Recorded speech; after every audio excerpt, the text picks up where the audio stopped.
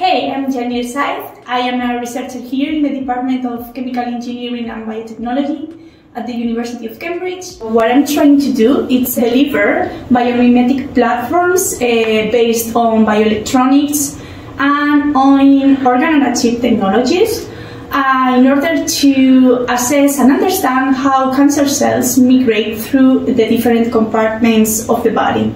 Hi, I'm Sarah Barron and I'm a second-year PhD student. My research involves creating microelectronics to monitor cells in a healthy and diseased state. Although these electronic devices can be used on many different cell types, my project focuses on lung cells and diseases such as asthma and COPD.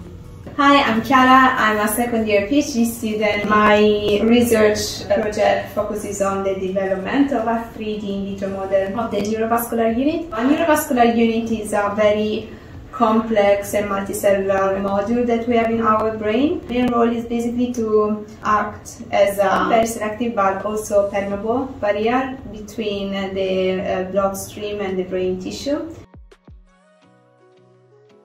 Bioelectronics can have quite a broad definition, ranging from implantable devices to treat diseases in your body, or monitoring things such as your heart or your brain to discover what's wrong.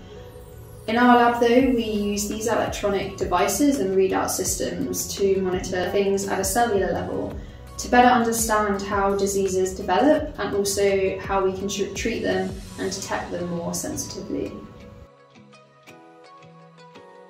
My favorite part of my job is to collaborate with researchers from all over the world and from different backgrounds.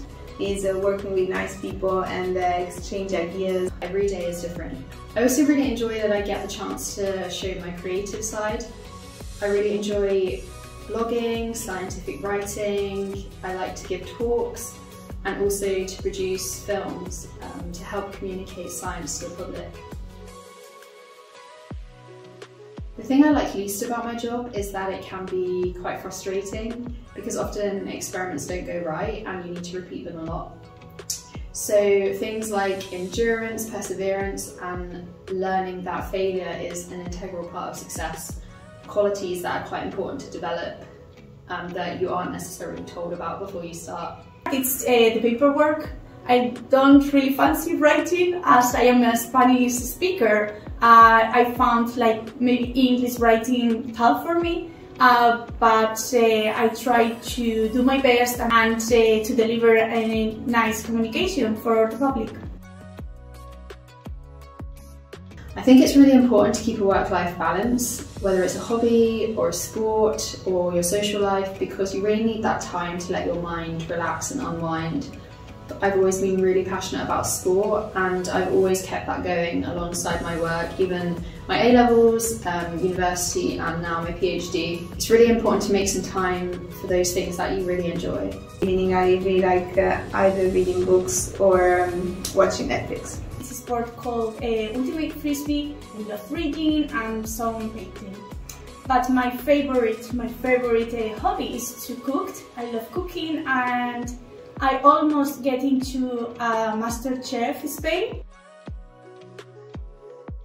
Try to always motivate yourself with good and positive self-esteem mantras, because sometimes self-esteem can be affected by the outcome of your research. You make an effort now, it will pay off in the future and you will become whatever you want to be. My advice would be to take some time to reflect about what you're truly passionate about and try and talk to as many people as you can in the various fields that you're looking into. I would also try and to get some work experience in the job that you want to pursue, because then you can really make an informed decision about whether you would actually like the job.